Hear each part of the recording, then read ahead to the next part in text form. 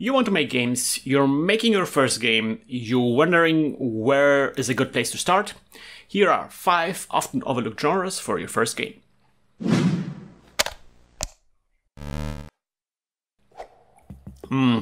Hi everybody, I'm Christian from Lazy Devs Academy. I am a game designer, I teach game design. And a while ago I made a video about 5 bad genres for your first game. 5 genres that I see a lot of my students pick as their first game, and they struggle and fail sometimes because of the genre they picked.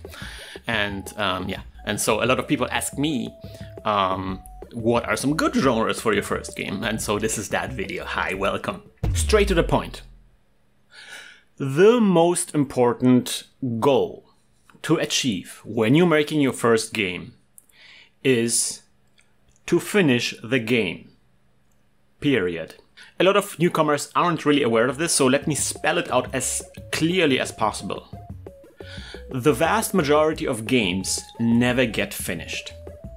Most games are abandoned somewhere midway because the developer underestimated the amount of work required, they got stuck on some technical issue, they lost interest, it took too long time, and they had to abandon the game. This is sadly something that you will continue to struggle with throughout most of your career as a game developer. It's kind of like a thing in game development, but it's especially the case for newcomers. And as a newcomer is the biggest issue that will keep you from getting a foot into the door, just finishing your first game. So when you're picking a genre, a good genre for your first game, this is something that we should focus on. This should be our goal. We want to pick a genre that maximizes our chances to get something out of the door. And yeah, at this point, inevitably somebody comes in and it's like, okay, what about quality? I don't want to be working on some lazy dev. Whoa, whoa. Here I come. Oh, here I come. Shovelware titles. I want to be making good games. Okay, so I don't want to go too deeply into this, but I kind of have to. This is a question of prioritization and expectation, managing expectations. Obviously, this is a valid concern. We want to be working on something that we can be proud of, clearly. However, an unfinished game will always be tremendously disappointing, no matter what. No matter how much effort you put into it, if it's not finished, it's not going to be satisfying. Something we could do is make an analogy to a different kind of domain. So let's say you are a painter and you're painting your very first painting. Obviously, your first painting won't be like a Mona Lisa type of masterpiece, right? It's not going to be something that is very intricate or sophisticated, it's going to be very basic, very simple paintings. In hindsight, you might even think of them a bit, awkward and cringeworthy. But that's something that to be expected, when you're learning something, that your first stuff, and it's not going to be the most complex and sophisticated stuff. You're still learning the tools of the trade. That's part of the process. So obviously, I'm not asking you to make a bad game on purpose. That's not the point. I'm asking you to prioritize the finishing. Because that's how you learn. You learn making games by finishing games. Don't worry too much about if it's fun or not. It's gonna be cool. We're gonna try to make it cool. It's gonna be fine. Okay, so with that in mind, I compiled 4 criteria that lets us kind of like narrow down a little bit of what kind of games we should be looking into. Very first criteria, low scope. So obviously, your first game is gonna be inevitably turning into a hot mess at some point. And when that happens, you don't want to be far away from the finishing line. So if you're making a big game, obviously it's very possible that, something goes wrong and you're like very stuck and there's technical issue and you don't know how to solve this. And the game is still a ways out. And that's hugely demotivating, and it might just completely shut down your entire project because it's like, even if I fix this unsurmountable issue, I still have so much more to go. But if you have a huge problem and the game is almost there, then it's going to be very easy for you to motivate yourself to push through that problem, to maybe do some janky workaround and just get it out of the door, So that's our biggest concern, how to do something that has low scope, that is not big, not a big game. Second criteria is kind of related to that problem is we want to avoid hidden rabbit holes, tech rabbit holes. A tech rabbit hole is kind of like some kind of technical issue that the game hinges on some kind of technology that the game hinges on that you didn't see coming. A perfect example of that are fighting games, which seem very simple on the surface. You know, it's just like a bunch of dudes punching each other, no problem. But then, you know, in order to pull off a good fighting games, you have to create like this sophisticated animation system. And that's very abstract and you know, daunting. And actually, like, once you get into the weeds of it, you just get lost in it and it will just probably ruin your entire project. So yeah, we want to avoid those hidden tech rabbit holes. Third criteria is kind of similar to that. It's we want to avoid content rabbit holes, and that's kind of related to this problem that I talked in a previous video, is and then content happens issue. What I mean that is there's a lot of genres that are very simple, kind of like platforms for the developers to deliver a lot of content to the players, and that content that is very easily digestible for the players, that kind of burn away content.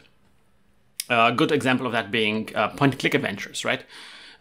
Which are just, like, technically very primitive, but they're kind of like running on there being a lot of content for players.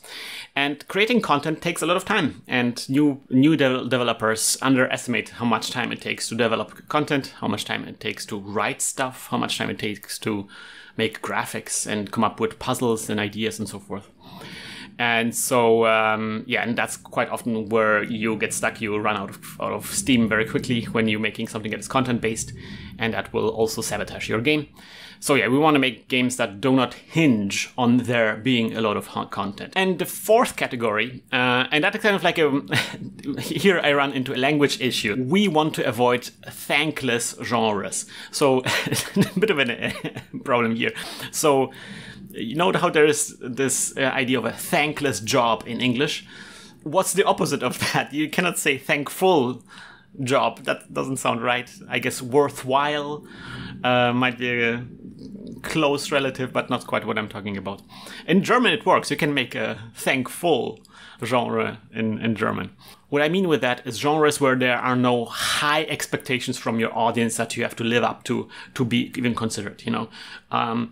Where the audience will nitpick every decision that you make and will, you know, thumb their noses about your game. Is like, I don't know, it's not a real game because it doesn't have blah, blah, blah, and you should blah, blah, blah, blah. You know, that we want to pick genres where people just accept the game for what it is, or more likely to accept the game for what it is, and kind of like just casually enjoy it. So all in all, very long introduction as always.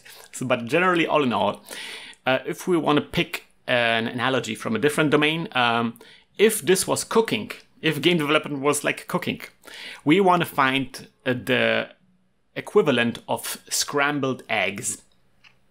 So something that has very few ingredients, something that is finished in no time at all, something that has very few ways which can go sideways, like there's not a lot of ways in which you can screw up scrambled eggs. You can screw it up, but not in a lot of different ways. There aren't a lot of failure points in scrambled eggs. And we also want to, like, scrambled eggs are something that nobody will really, like, you know, nitpick. Nobody will like, oh, I don't know, these scrambled eggs, I think you should next time do, like, nobody will do it. It's scrambled eggs. Let's get on with the list. I have 5 genres prepared for you. Entry number 1, one-button games. So I'm talking about things like Flappy Bird, Cannibal, that weird dinosaur game in Chrome, Doodle Jump.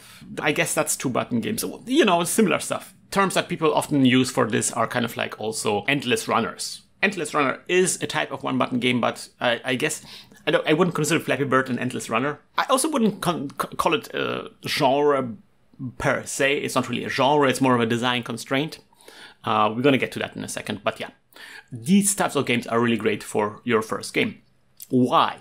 Here are the reasons. So one way in which game designers look at games is in terms of verbs. A verb is something that the player can do in the game, and there's lots of games that have a lot of verbs. Verbs have to be programmed, and usually verbs map to like some kind of control, like usually a button in a game does a verb.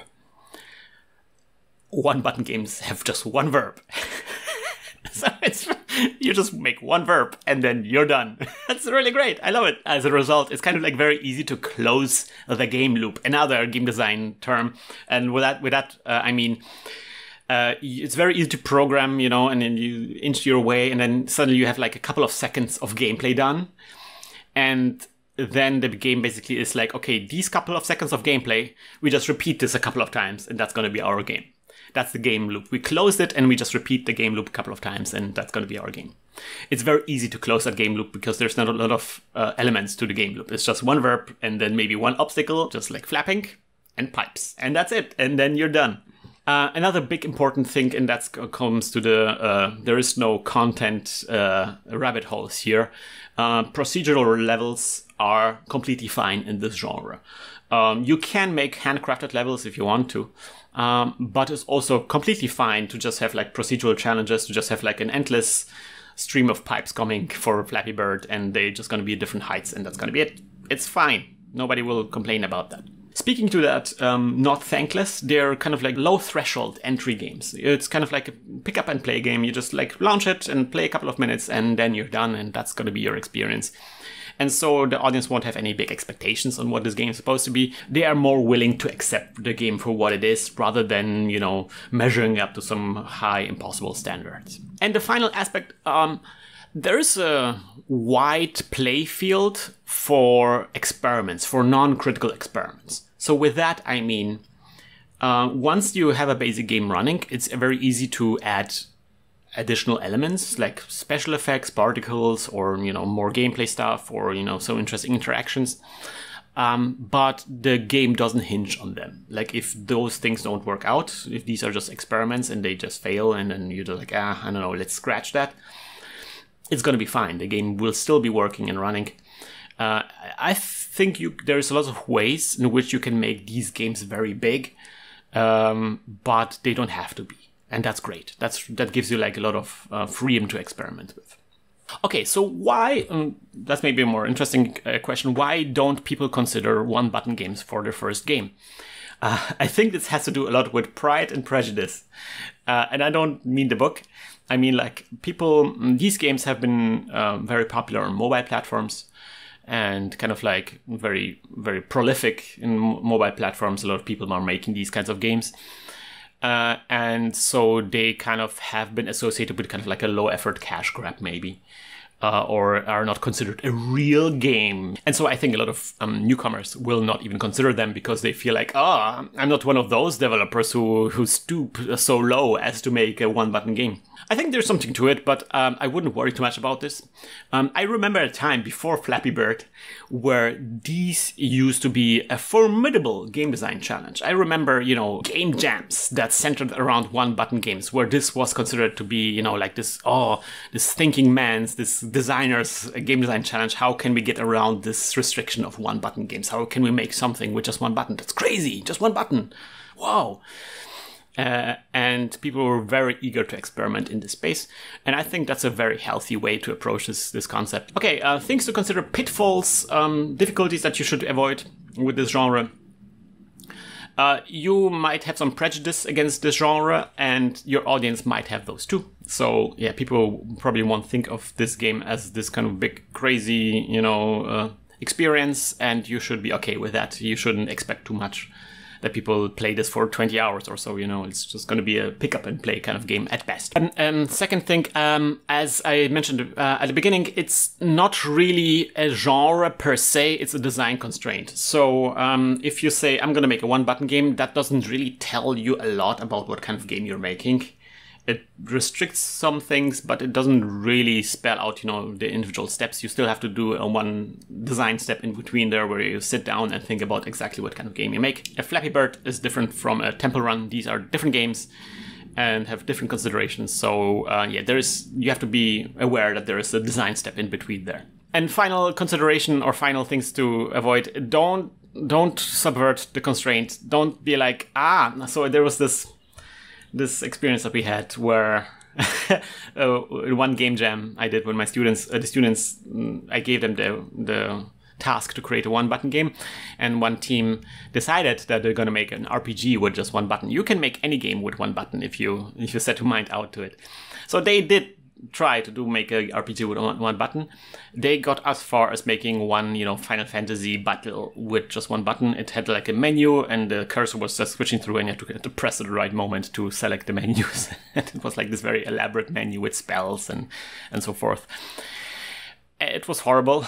It was just a bad RPG. It was just this, this game already.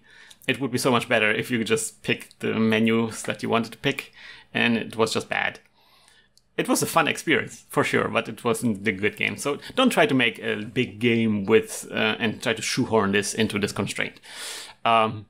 Work with the constraint, not against it. Finally, this is a Pico 8 channel, so usually I talk about Pico 8 from a Pico 8 perspective, but this video is supposed to apply to a wider audience of people who just make video games in general. So what if you're working in something like Unity 3D?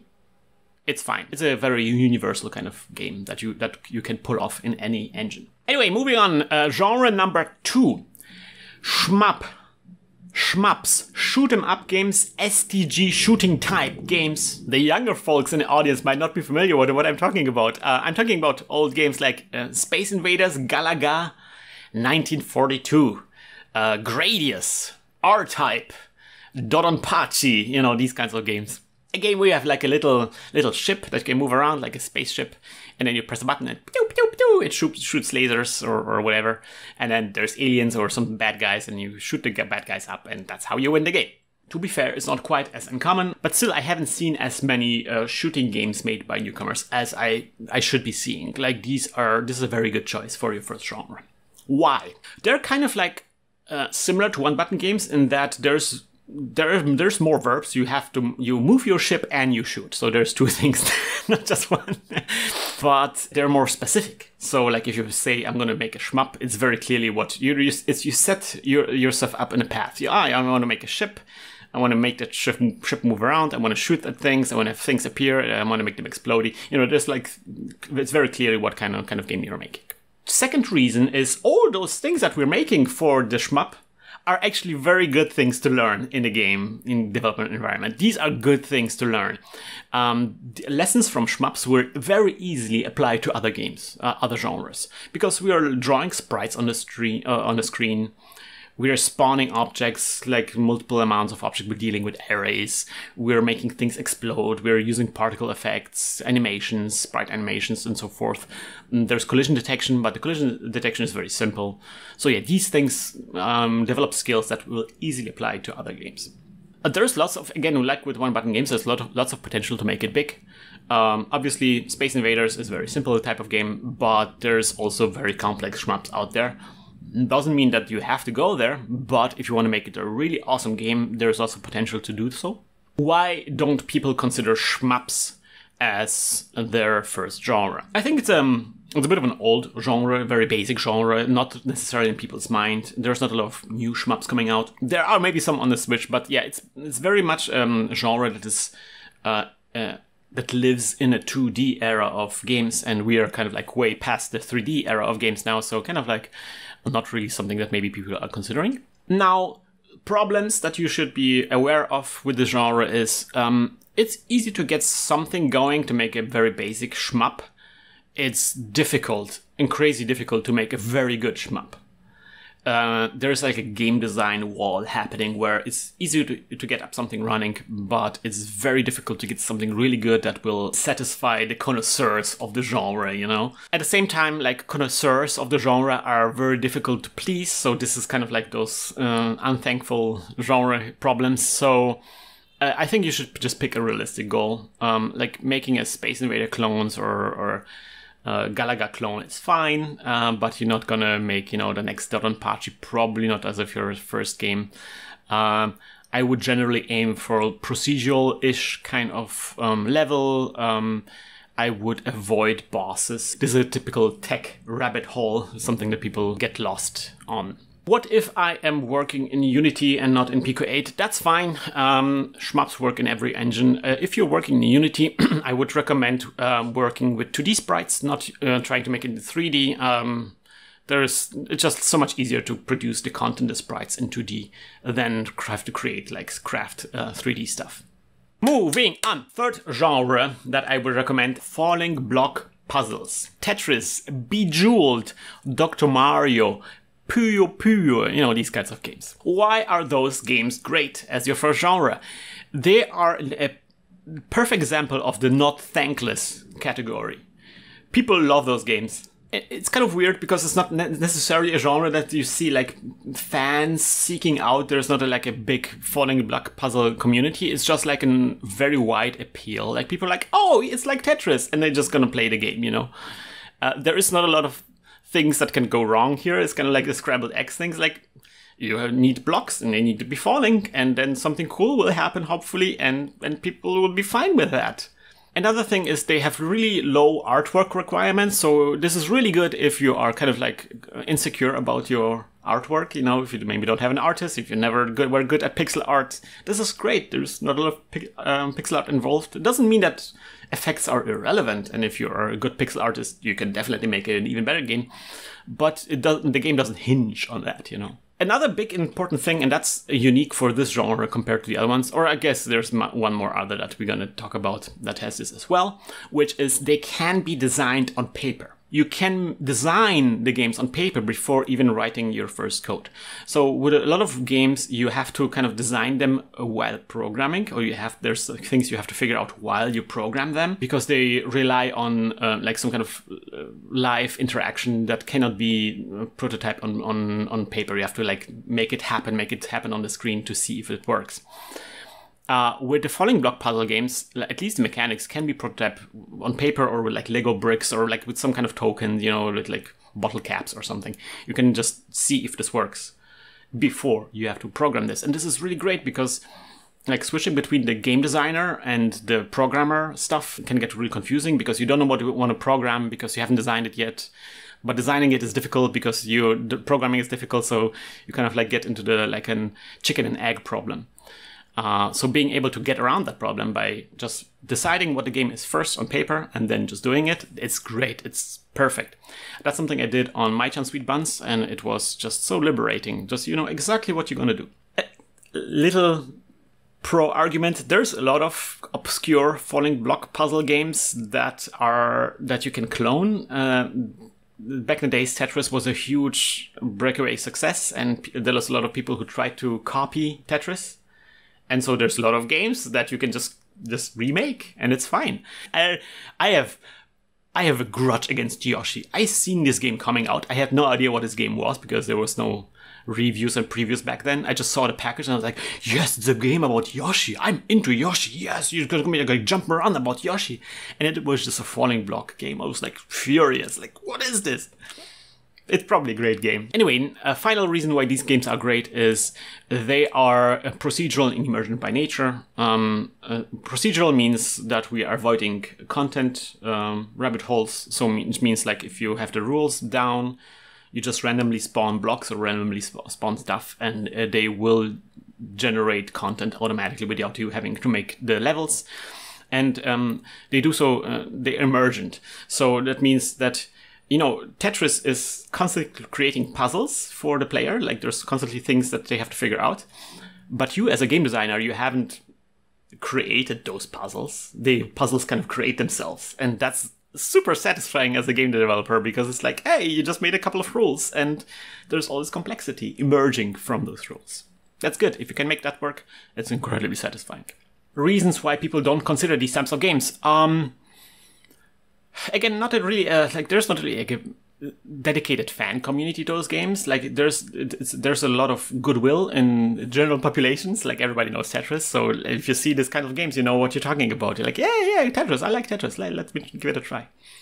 But not necessarily like a laser-focused community celebrating those games. So not necessarily maybe something that's in your mind. When is the last time that you bought a AAA falling block type of game? It's been a while.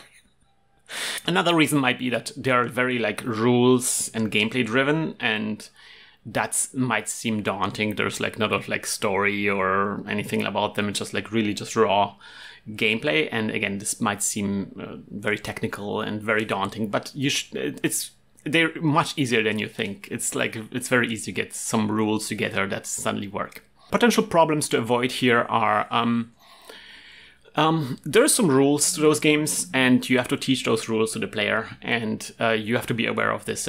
You might have to do some kind of manual or tutorial, and because how those games work might not be obvious at first glance. One way to test for this problem is to playtest. So you have to keep in mind, schedule a playtest round where you will show this game to players and you watch how the people, deal with playing the game, what kind of troubles they encounter. And then you still have to schedule some work after the playtest so you can respond to the results of the playtest. Maybe you have to introduce a tutorial or change something around, or maybe add some text box somewhere. That takes time.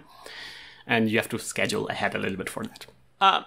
Finally, like one last tip, don't overthink it.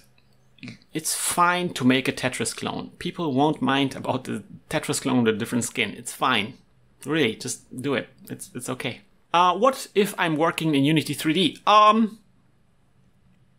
Yeah, this might not be good for Unity. The first genre that we have here that might not be good for Unity. These games rely on tiles, on a tile grid. And Unity doesn't have that from scratch. There is a tile grid system that you can use that is built into Unity, but you have to, get it out and understand how it works, and that will require you to do some legwork. There is also additional tile grid system you can get from the store, and all of this is just additional legwork that you have to do before you can make the game. And so, if you're working Unity, you might look into other genres. Genre number 4. I'm cheating here a little bit. So these Labyrinth puzzle games, I call this. So it's a different type of puzzle game basically, but there's a lot of puzzles, okay? So I'm talking about games like Sokoban is probably the biggest and well-known entry in this genre. Labyrinth is not really a term I invented. There's not really a name for this, but Sokoban clones, usually people say. There's also Boxel. Chips Challenge is a really good one. Snoopy's Magic Show on the Game Boy, I remember. Quirk, So yeah, these are games where you have like Labyrinth. It's usually not scrolling, but you can make it scrolling as well. And then you have like a character moving in this labyrinth, and there's some blocks they can interact with in interesting ways. And then the goal is to get from the entrance to the exit, and then there's going to be a couple of levels. I'm breaking one of our rules. This is content-driven, so these games usually have, the developer creates levels that you have to get through. But I'm making an exception here because I think for these games, creating levels is not that difficult. It's not as time consuming, and there's great upsides to picking the genre.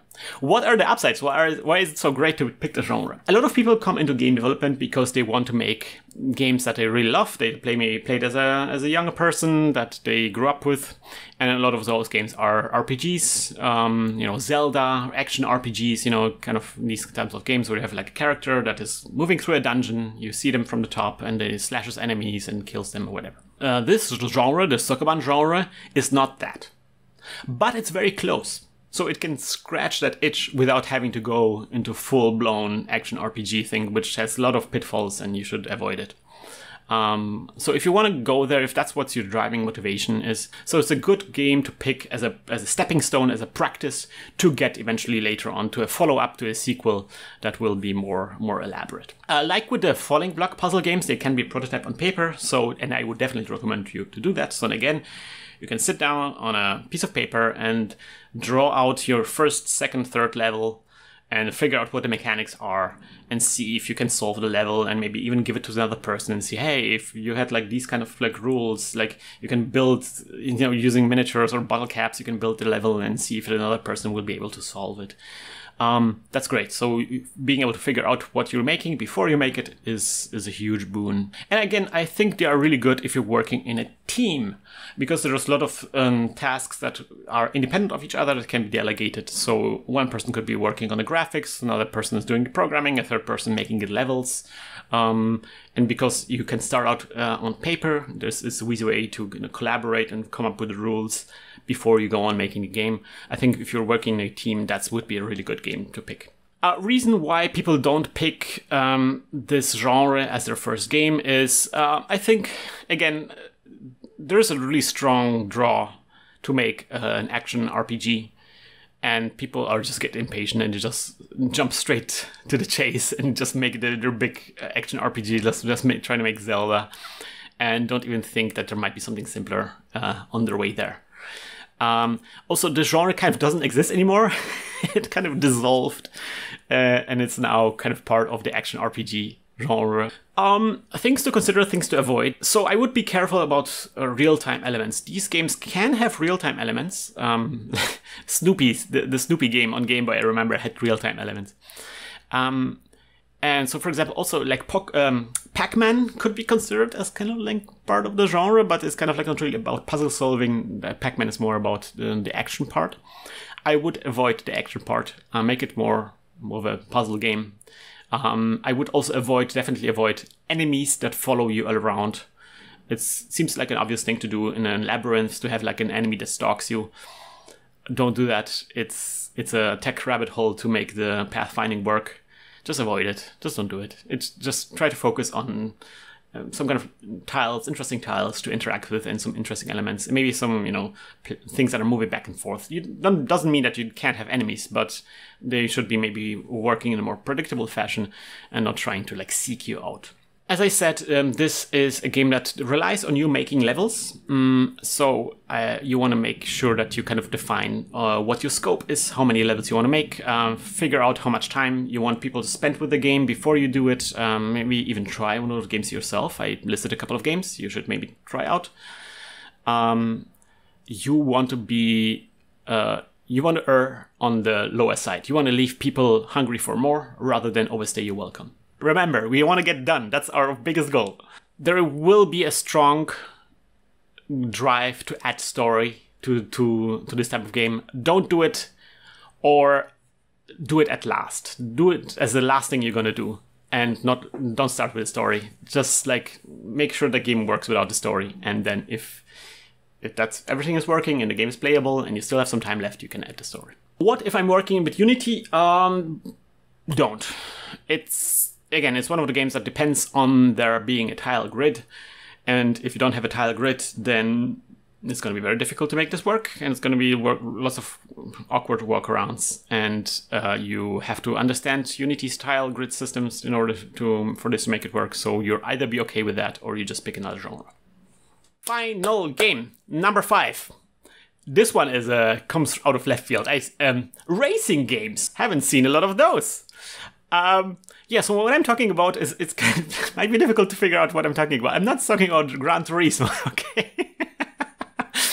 What I'm talking about is top-down racing games like Micro Machines, and maybe even not scrolling racing games like Super Off-Road, Super RC Pro-Am, like these kind of stuff. Or I think on the NES there was a very old one called Road Fighter.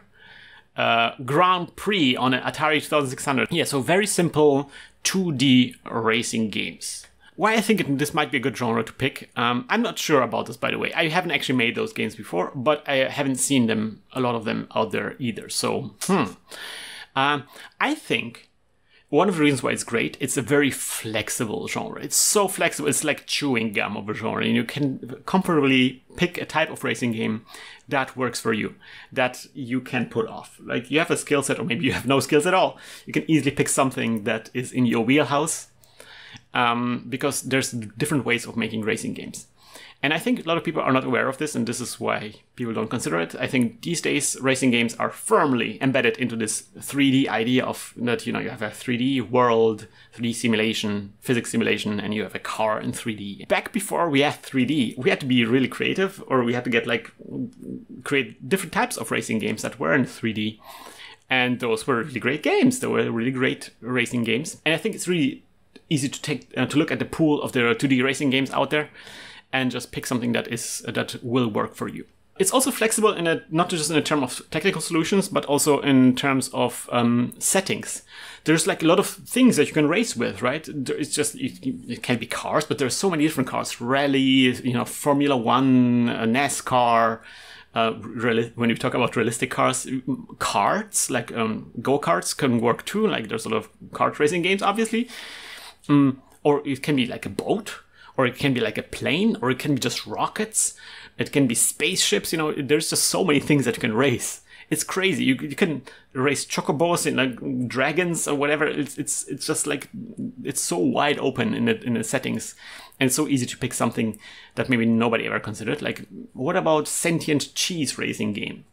Write that down, write that down! Another reason why it's great is when we get down to it, what it actually is that we're talking about is we have an avatar, something that we're controlling, and we can move it around. And usually a lot of games are, okay, now I have to think, I'm moving around, now the game development begins. Now, now I have to figure out, what I can interact with, what my other verbs are. But here in racing games, you have an avatar and you can move it around, you're done. That's it. You just have a car that you can drive around. And then you can just drive around in circles, and that's it. That's the game. You're basically finished. So it's kind of like going back to the first genre. Like it's a genre with very few verbs. The verbs that you have, like the things that you have to do, like have a sprite that moves around on the screen, are things that easily carry over into other genres. Repetitive gameplay is fully accepted. It's completely fine to have one level and you have to make 3 laps of it. That's normal. That's how a racing game works. That's good. And finally, again, it's going to that not thankless thing. It's a thoroughly not thankless genre. It's widely accessible. People just understand racing on a fundamental level. I think there was a statistic that the racing genre is secretly one of the most popular genres, just because of like stuff like Mario Kart. Like everybody can pick up a controller and start moving a thing on the screen, and it's so immediately fun and enjoyable to go fast and go around the track and avoid obstacles. It's just so clear what you're doing there. It's just good. A reason why people... I'm not sure why people don't think of racing games when they pick their genre. I think one of the reasons might be something I'd already discussed. I think this genre is so firmly rooted in 3D now, and a simulation 3D, Gran Turismo and Forza and whatever, that people just like forget that you can do so much more, and that this genre used not to be 3D, and you could do also a 2D racing game. Like people just don't consider it, just like a completely blind spot. Potential problems with the genre: if you're not working in a 3D engine, don't do 3D. Period. There is good tutorials on how to make pseudo 3D or 3D games in Pico 8. Don't do those tutorials. Not as your first game, like as your second game, third, so forth. It can be fine, but and these kind of like fake 3D kind of things, they are very complicated. They are technical rabbit holes, and the skills you learn there are not necessarily skills that will carry over to other genres. So just don't do it. Also, the AI is a rabbit hole, is a technical rabbit hole. So just just don't do the AI. Just don't do it. It's fine to make a game that's just a time trial, that is just like you have to go around the track in a certain amount of time. It's fine. And I think that's a good first step to aim at. And if that's working, if that's a fun game, and if you still have time left, can try to figure out the AI, but don't worry too much about it. Collision can be difficult with those games, so because usually you expect some kind of like physical interaction. You collide with a barrier and you bounce back, and it's very easy to make collision detection where you get stuck in a barrier and you cannot get out anymore. So consider just like exploding on impact. It's fine. You just make yourself like set yourself up for success here. You don't need to make it more complicated than it has to be. One thing to avoid: don't do multiplayer unless it's a physical game jam. Unless you are at a venue with other people, and at the end there's going to be, everybody will be playing the games together. If you're at a venue, then that's fine, because then obviously you will have an audience there and people will be able to enjoy it together. But releasing a multiplayer game online is just a recipe for the game to be never played by anybody, because nobody, especially now in a pandemic, nobody has a person they can play it with. It's just like such a thankless thing to do. What about Unity? What about if I'm working in Unity? That's great. That's actually a really good framework to be making racing games in. So yeah, it's actually a lot easier to make a racing game in Unity than to make it in Pico 8. That's because in Unity you can go 3D, so you can make your Mario Kart or whatever. And also Unity comes with all the, you know, physical collision detections and so forth, so it's very easy to set up a racing track. It's actually probably the genre to pick when you're working in a 3D engine like Unity. It can still work very well in Pico 8, but yeah, in Unity is probably even easier. All right, so that's it. That's my 5 genres to summarize. A one-button game, something like Flappy Bird or Doodle Jump. Second one is shmups, shooting up games. Ship shoots at things, good. Third one is falling block type games, just make Tetris, it's fine. Fourth one is a labyrinth game, labyrinth puzzle games, Sokoban, Chips Challenge, that kind of stuff. And the last one is racing games. Focus on 2D, unless you're working in a 3D engine, then you can make it 3D. So these are my 5 genres. 5 overlooked genres. There's obviously other things you can try out. And if you have any suggestions yourself, if there's a genre that you think people should do, post in the comment section. And if you're thinking of platformers right now, maybe you should watch my other video first where I talk about the genres that maybe you shouldn't pick as your first genre. Platformers are not a good idea, I think. But yeah, let me know what you think in the comment section down there. Let me know what you think of this new layout here. I'm trying something new, maybe it doesn't work, you let me know. So yeah, today more of a theoretical video. I'm still working on the big shmup tutorial. That's something that is coming up next. There's some progress pics that I always post in Discord, so if you wanna know how things are going, you can join our Discord down in the doobly-doo, there is a link there. Yeah, I will be trying to crank out a video at least once per month now. That's something goal that's set out to me, and you can call me out on this if it doesn't work out. That's fine. Okay, so see you next time around, guys. Bye bye.